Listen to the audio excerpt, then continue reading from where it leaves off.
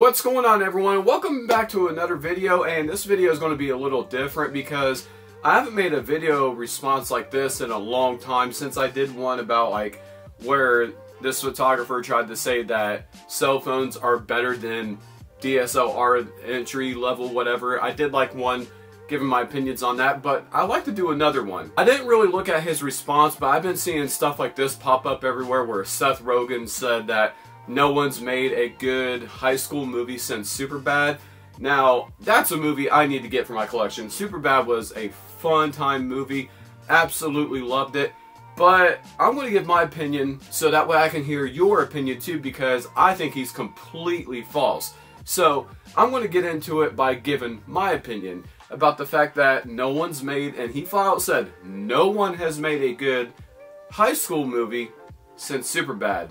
Well, okay, the first one I would like to bring up and talk about is, I'm sorry if my face is all red and all that, I just got back from the gym and I was listening to things online and all that, and this got brought up to spark the point of the video. Now, Superbad I think was like 2007 or 2008 or something like that. So, to say that no good high school movie ever since.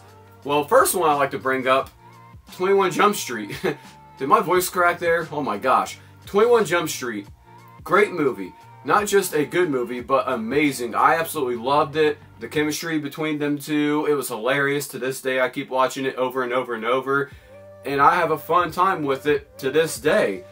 So, there's one down. Okay, the next three I want to bring up, they were so close together on my shelf. So, the first one, an underrated movie. And this movie, in my opinion, I thought it was great. Underrated. The Duff. This movie was a good one. Why does no one really talk about this movie? Maybe no one has like seen it like the way that a lot of other people have, but great movie. Next one up, Easy A.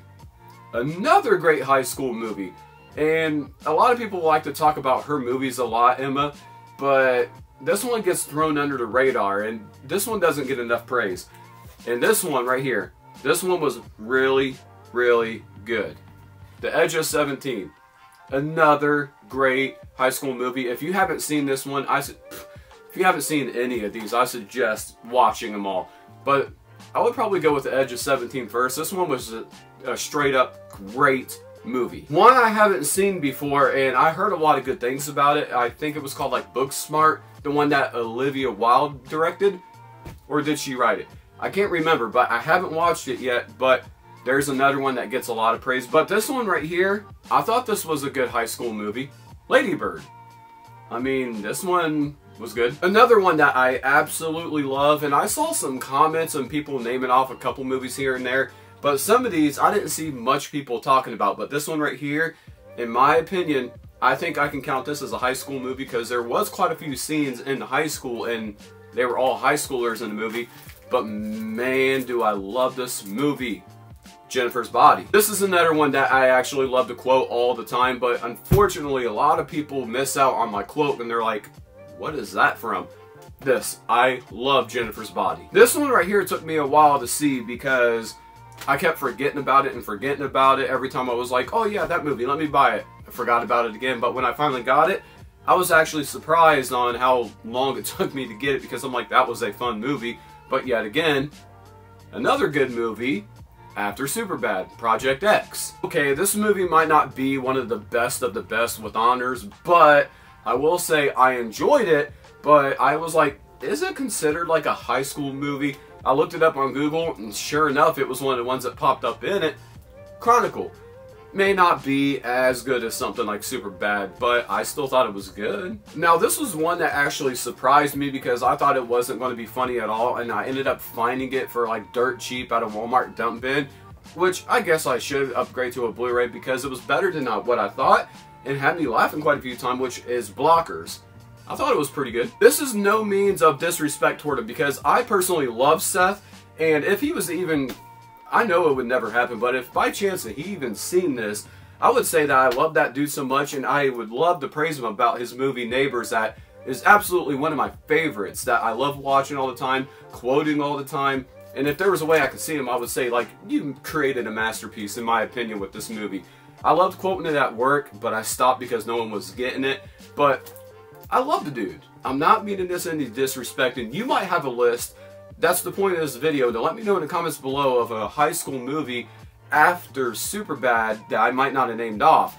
But here's one thing. What is your favorite high school movie of all time? If you watch my channel, you know what mine is already, because it is my favorite movie of all time. Not just high school, it's Dazed and Confused. But another question, you can put them all in the description, I mean in the comments below, of your favorite high school movie of all time. And the next question, what are some of your favorite high school movies that gets no praise at all that you don't see? I got a few right here, then I'll end the video. My 4 choices right here. I'm still waiting on a Blu-ray release for the Region A. I think another country got it, but it won't play on our Blu-rays. Just Friends. Everyone talks about Ryan Reynolds, but they forget that this was one of his best movies. I loved Just Friends. Next one up, another one that needs a Blu-ray release and no one knows about it until I bring it up to them like, you haven't seen it? Sugar and Spice. This movie was fun. And another one, I don't think it's been on Blu-ray. Maybe I should do some research, but if so, I'm picking it up. But another underrated high school movie, John Tucker Must Die.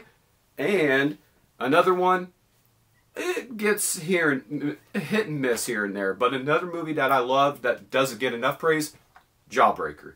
So let me know yours. The questions once again were, what's your favorite high school movie of all time? And underappreciated high school movies. Let me know in the comments below. Once again, no disrespect toward them. I'm just giving my opinions of a good movie after Superbad. I can't talk. I'm just hungry after the gym. But anyway, thank you guys for watching. I'll see you guys in the next video. I'll check you later.